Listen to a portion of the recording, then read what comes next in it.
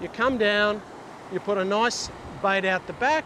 While your bait's out the back, then you can play around and fish, and you're kind of covering two areas when you do it that way.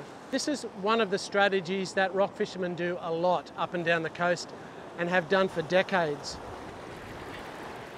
I've got a fish. It's probably something small. It's silver in colour. Okay. This is Trevor the trevally. It's just a small trevally. You see them, they're lovely little fish.